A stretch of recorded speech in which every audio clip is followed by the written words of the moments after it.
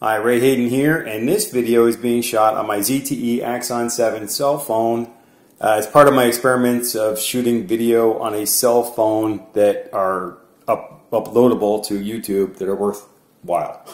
Anyways, this is a short video about painting grout, and this grout has previously been painted before in a 1-quart can like that bear paint over there, but I was using a Kills. I use Kills too. Kills is a stain hider, sealer kind of thing.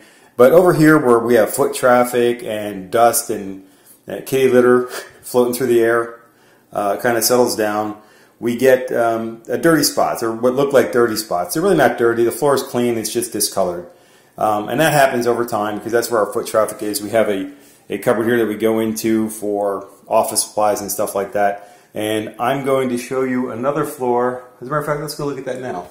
Here's the kitchen area, and you can see where we've done it and where we haven't. And this area here has not been repainted yet, but this area has. And it's nice, bright white, and the grout looks really good. You know, I don't know if it looks good on the video, but it looks really good to our eye. And this is into the great room. I'm going over the lines on purpose, because the grout, the paint, doesn't stick to the tile, but it does stick to the grout. It's not hard to do. It's very quick and easy to do. It's a semi-gloss paint. It just happens to be Behr Premium Plus, but any semi-gloss paint should work. Latex has to be a latex. Enamel does not mean oil. It just means it dries hard. This is absolutely a latex paint. It's based with water, and it cleans up with water. And this is a low-angle shot of me painting this stuff. It's a pretty easy thing. Just go back and forth to make sure that I fill in all any little crevices or anything that we see. And you don't have to be neat doing this because you do have to make sure that your tile is not porous, and you have to make sure that that you can get the paint off your tile if you get any on there. So if you have a spare tile somewhere, you may want to experiment with splashing some paint on it to make sure that you can peel it off down the road there. Let it dry. And I actually experimented with this particular tile. It's been here for a couple of years now. And what I did is I overpainted. I did two things. There's some grout that I never painted in a closet or something here and there. And then there's stuff that I painted on the tile, and I left it there for a very long time.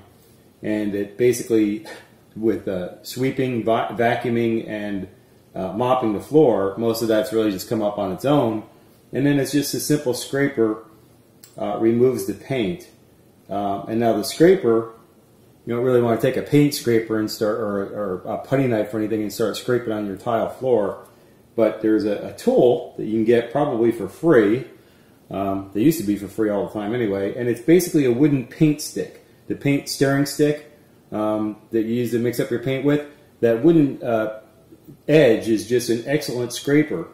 Another thing that works very well is if you do any if you do any caulking, they have these little plastic caulking tools that help you make a good caulk line.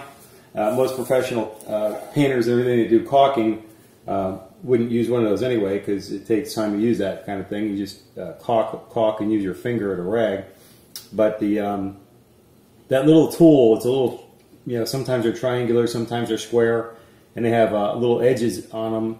And I imagine they come in all kinds of shapes and sizes, but it has to be like a plastic thing, and that doesn't do any damage to your tile floor, and it also gets this paint up very quickly.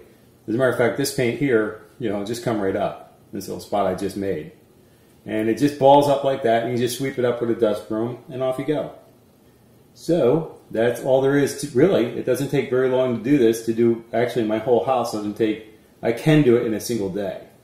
But what we do is we just take our time, and when we got some time that we want to relax or chill out or whatever, kind of get our mind off of all the other projects that we're working on or whatever, then we can go ahead and just do some of these lines and leave the overpaint on there, until it's all dry.